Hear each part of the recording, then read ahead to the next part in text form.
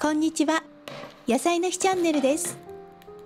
今日は全粒粉入りの生地にくるみとクリームチーズを巻き込んだベーグルを作ります。美味しいベーグルが短時間で作れるレシピですので、気軽にチャレンジしてください。容器に強力粉と全粒粉、砂糖、塩、ドライイーストを入れ、ぬるま湯を注ぎます。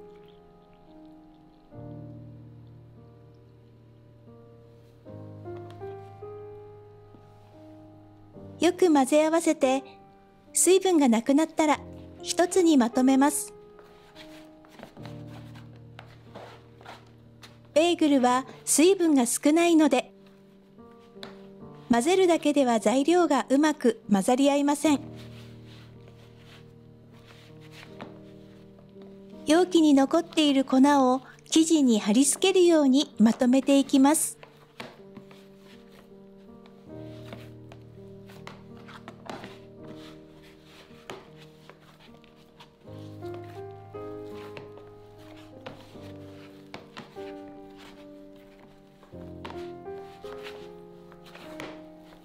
生地がまとまったら手で30回以上こねてください。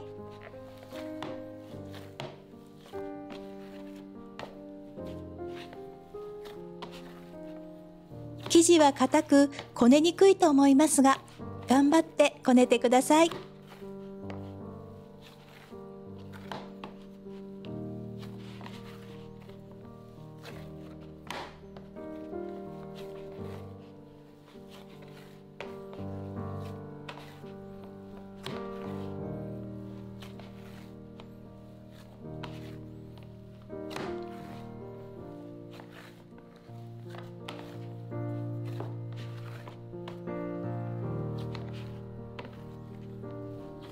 生地全体に弾力が出てきたらこね上がりです。この時、生地の表面は滑らかにならなくても大丈夫です。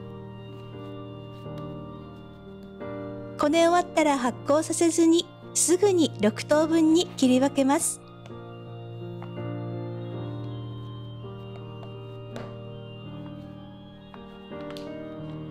切り分けた生地を丸めて10分休ませます。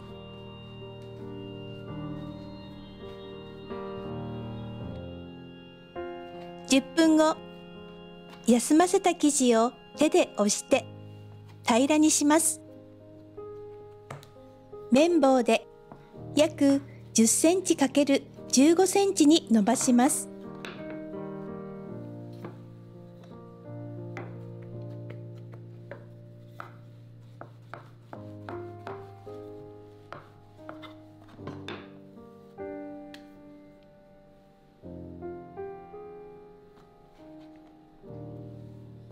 伸ばした生地の中心にクリームチーズを置きます。クリームチーズは棒状に切っておいてください。砕いたくるみを乗せます。くるみは空入りしておいてください。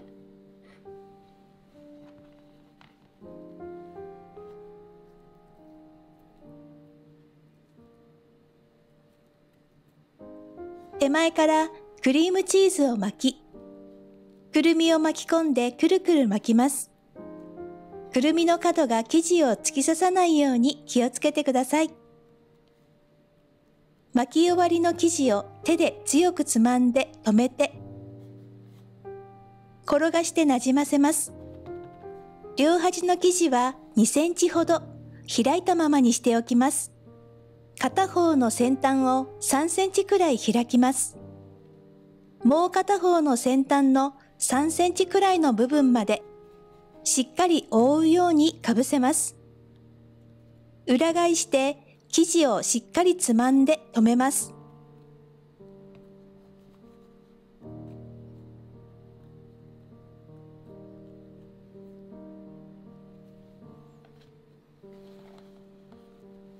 手前からクリームチーズとくるみを巻き込んでくるくる巻きます。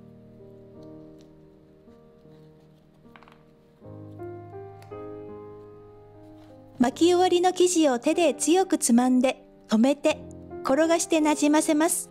巻き終わりはしっかり止めておかないと茹でた時に開いてしまうので注意をしてください。巻き終わりが輪の中心の下に来るように置きます。片方の先端を3センチくらい開いて、もう片方の先端をしっかり覆うようにかぶせます。裏返して生地をつまんで留めます。輪のつなぎ目はそのままで大丈夫です。閉じ目が下になるように置いて、乾いた布をかけて15分休ませます。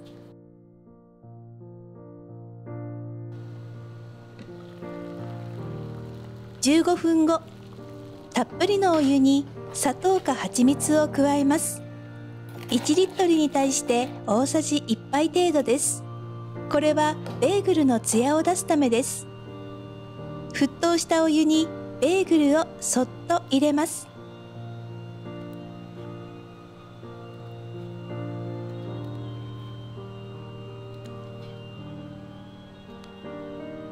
表面に浮いてきたら片面を1分ずつ茹でます。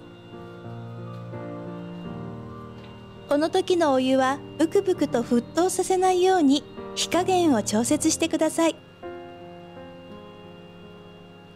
お湯の表面が静かに波打っている状態を保ちながら茹でます。1分経ったら上下を返してさらに1分茹でます。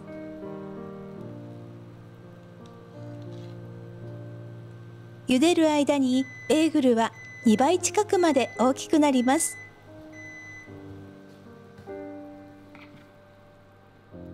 お湯を切って天板に並べます。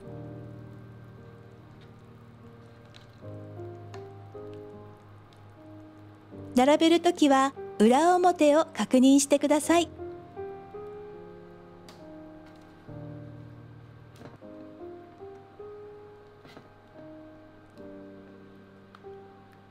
すぐに220度に予熱をしたオーブンで15分焼きます。茹でてから時間が空くと生地にシワができやすいので注意をしてください。きれいに焼き色がついたら取り出して焼き上がりです。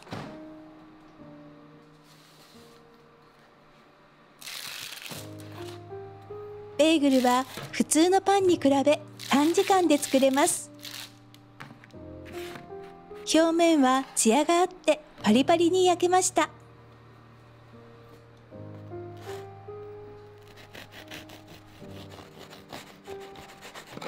切ってみるとくるみとクリームチーズが中心に入っています。しっかりとした噛み応えで、くるみとクリームチーズの食感も加わって最高に美味しいベーグルになります。いろんなアレンジもしやすいと思いますので、ぜひ作ってみてください。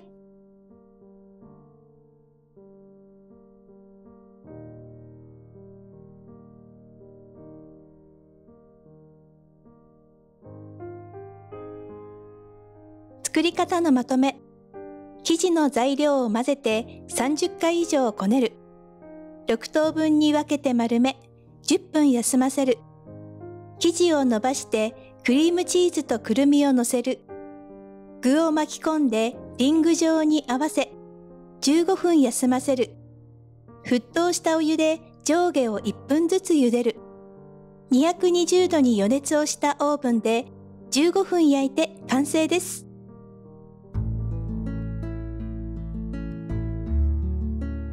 最後までご視聴ありがとうございました。